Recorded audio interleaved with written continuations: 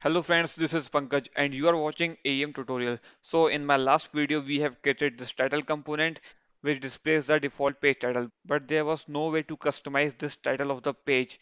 So we will create a dialog box so that an author can edit this title of the page.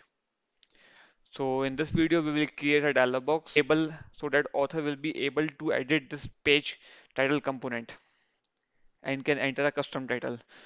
So go to the CXD console. Let's open our project, which is training.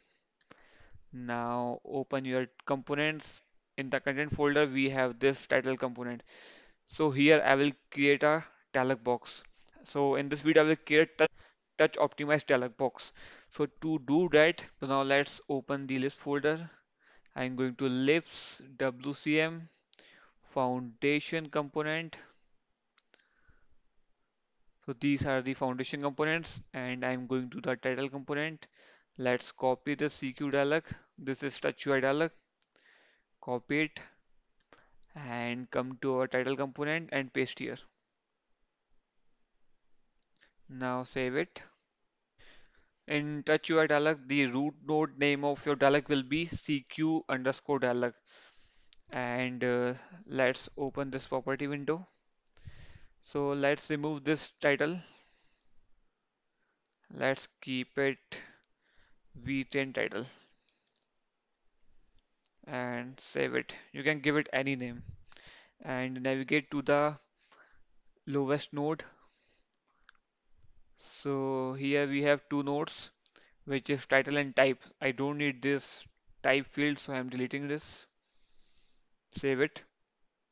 So in the title, we have text field and it has field label as title and description as leave empty to use the page title. And this is the name. This is the variable which using this name, the value of the text field will be saved within the page. And resource type is text field. So save it and now go to our page, refresh this. Now come here, double click it. Now go to the edit mode. Now you can see even I am in the edit mode, but I'm not able to edit this component, title component. I'm double clicking it, but it is not editable right now. So to make it editable, let's create one node. So create node and give it edit config CQ underscore edit config and type should also be CQ underscore edit config. Now click on OK, save it. Let's see, it should now become editable. So refresh it.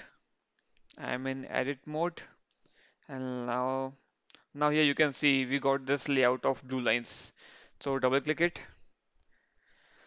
So this is the title, which is our field label. It is coming from the field label. Let me show you. So this is a field label. Field label is title. So here you can see the title and this is a text field, which was our resource type. And JCR title is the name. So whatever value I will enter and after clicking on this confirm, so this value will be saved in the page within the page node itself with this name. And this is a description, leave empty to use. So it will come here. So this is the description. So let's suppose I'm saving it as EN. So click on OK. Here you can see it has been changed. So this is how you can author the component using Dialogbox.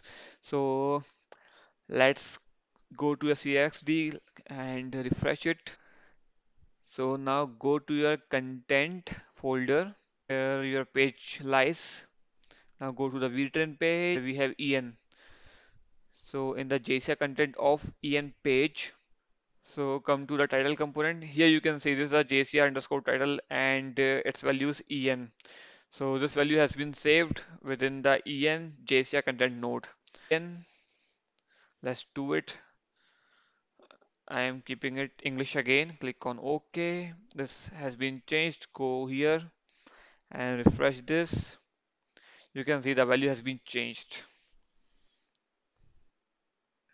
So I hope you understand how you can create a dialog box and how to make your component authorable.